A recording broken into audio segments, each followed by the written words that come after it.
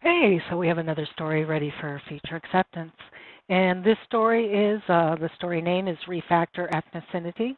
You may remember we agreed at the last hour the sprint planning for sprint 2 for what this would look like. And in short, what it would look like is we're moving our Booleans or our true-false fields over to a single select list.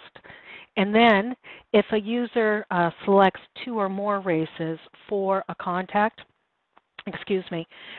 we will prompt the user then to select the additional races within the categories that are aligned with the census information. So let me just read the story, and then we will take a look at the functionality. And it's worth saying that there's a teeny bit of migration work that's happening behind the scenes. It actually is a task on this story, and that's not completed yet. But indeed, the functionality from a UI perspective is there. So let's read the story. As an LLS user, I would like the ethnicity to be tracked within the NGOC framework so that I can better utilize NGOC and future enhancements to the application. Acceptance criteria. Users will be able to update race and ethnicity using the NGOC awesome typo. That should be field. And it really just, it shouldn't say race and ethnicity. It should just say one. I'll update that right after our call, or right after this video. So let's cruise on over to our org, dev. Just going up to the top. This one is production. Here we go. We are in dev. So I'm going to go over to my friend contacts, and let's go over to my favorite record, Benny Hill. Great show. Kind of love the Benny Hill show.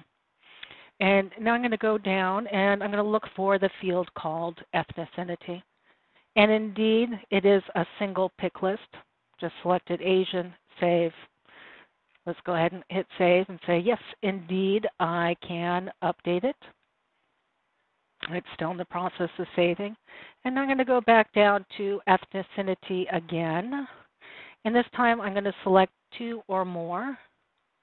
And I am indeed prompted to select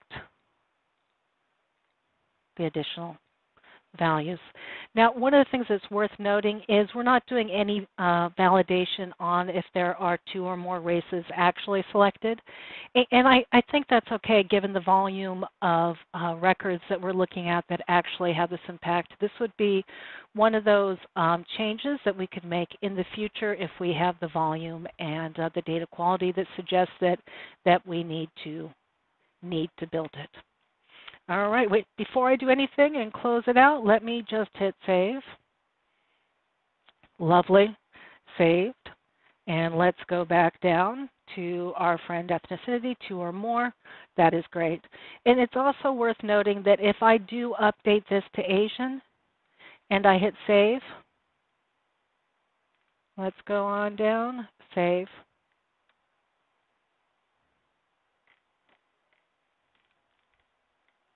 Pretty awesome thing happens. Check that out. 2 or more races is now null. So that is it for our quick walkthrough of the functionality. If you have a chance, please go to our friend feature accepted, toggle it, and then update the date. And finally, we didn't get requirements complete on this story, and it's up to you if you want to toggle that as a backfill item or leave it open. Either way, I think we're good. Thank you so much.